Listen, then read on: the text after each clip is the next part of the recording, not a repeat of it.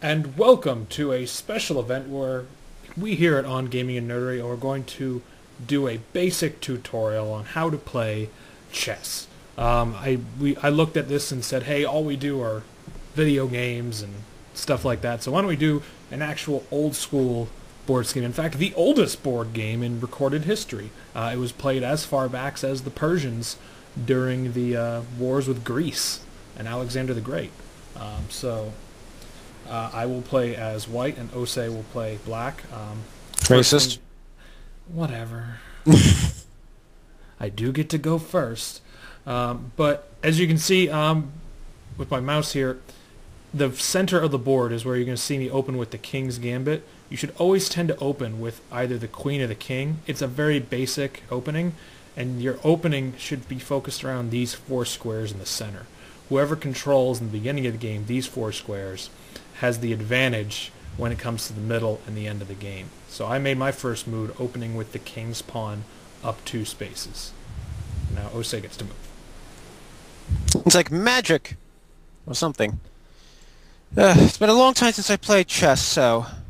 Alright, so you can move your pawn either 2 spaces or 1 space on the opening, and then after that it can only move 1 space, as you can see with the highlight for the move possibilities. Right.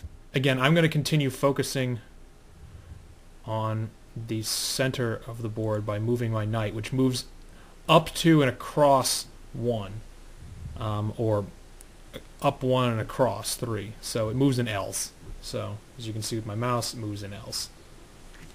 Really good when the board is all jumbled up in the beginning of the game when there's not a lot of space to be had, because they can move around pieces. Let's see. Now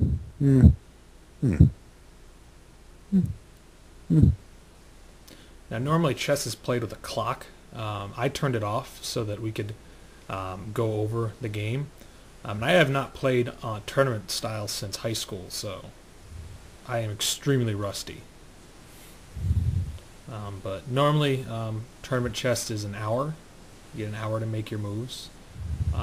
An abbreviated round-robin tournament can be 30 minutes for your clock. And whenever you're done, you hit the panel on your clock and it stops and your opponent's clock starts.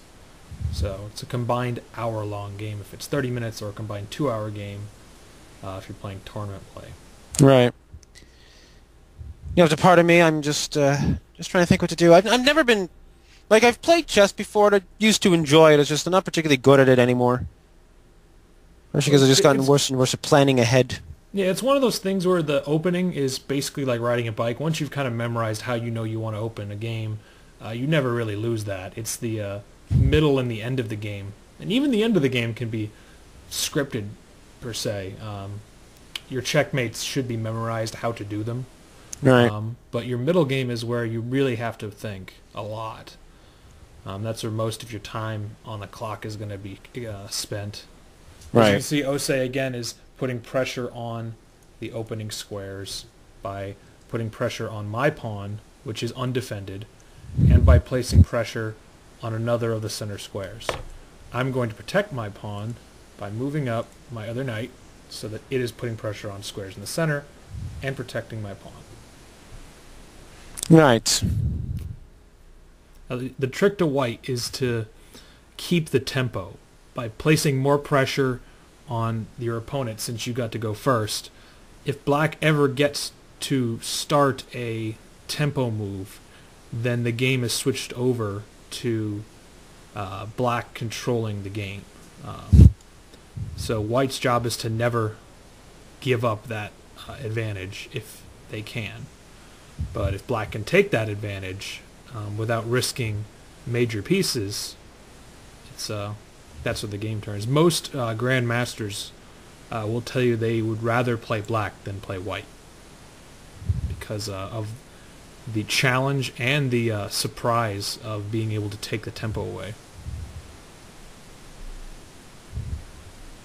Mm-hmm.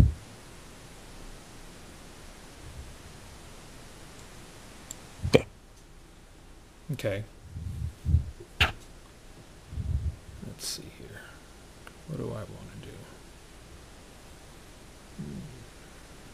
to You know, the only thing really missing right now, I think, is golf claps. Too loud. Whatever. Maybe I'm a Tiger Woods fan and I just golf clap very enthusiastically. Not just clap really enthusiastically, like cheer and roar. Yeah. Pardon my language. Chewbacca I will put roar. a bleep in there just for that. Chewbacca roar, you know. Chewbacca roaring, yes. With all that. As you can see again, you can move your pawn up 2 spaces, and because Osei opened this pawn to keep that chain over here, I was able to again take the initiative more in the center. Right. And just because, to point this out for people who aren't looking at the full strategy, my bishops now have free reign to move out of the board, as does my queen. So since bishops move on the diagonals of their color they're on, as you can see, mine with my mouse movements are open to moving on diagonals. Excuse me.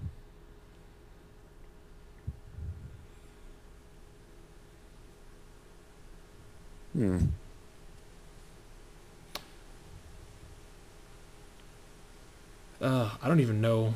I'm probably going to have to stop this in about another 5 minutes, and then we'll start up another episode. I don't want these to be too long. But Osei, did you know where the phrase checkmate came from? Actually, no. It is from the Persian of the king is dead or the king is helpless, and that's where the phrase checkmate comes from. That's interesting. It's the literal translation to English is checkmate. Oh no, the literal translation of their version of checkmate is the king is dead or the king is helpless. So, little known facts. Also, this goes right up on our alley with our Company of Heroes Soviet playthrough, because this is how Soviet generals were chosen, was how good they were at playing chess. Really? Mm-hmm. Oddly enough.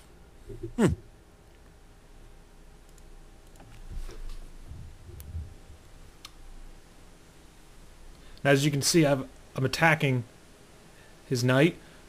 Now, he could take my pawn, but I can take him in 2 different ways with my pieces. So my piece is not protected just once, but twice.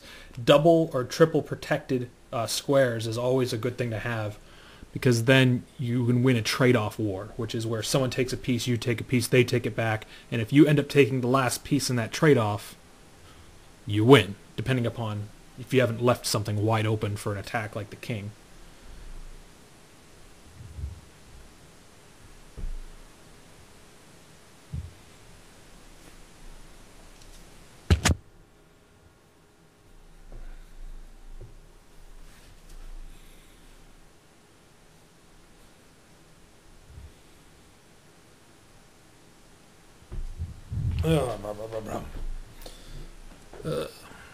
Are you okay there? Yeah. Oh.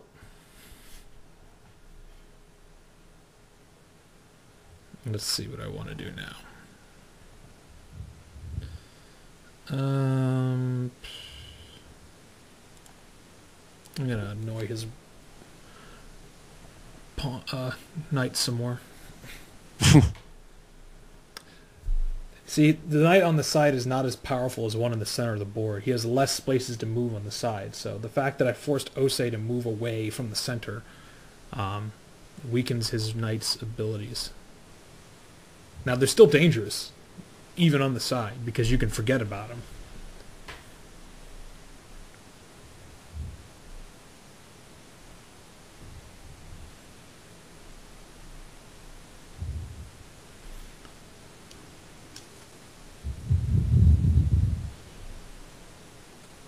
But as you can see, Osei's ability to cover the center of the board is now down to just 2 pieces, and threatening one of those pieces right now.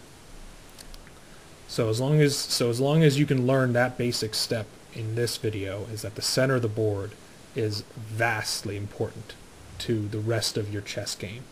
So if you can control this center without losing pieces, or losing pieces that you're not expecting to trade off with someone else, you're going to have a better chance, black or white, at playing the game.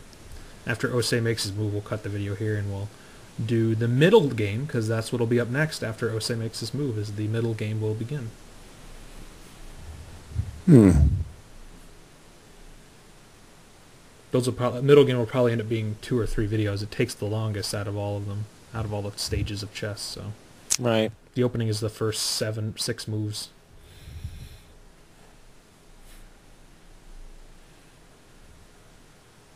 And of course, barring successfully pulling off a blitzkrieg of some form. It's very difficult to checkmate in the first 6 moves.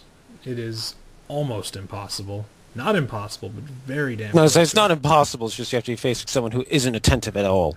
This is true.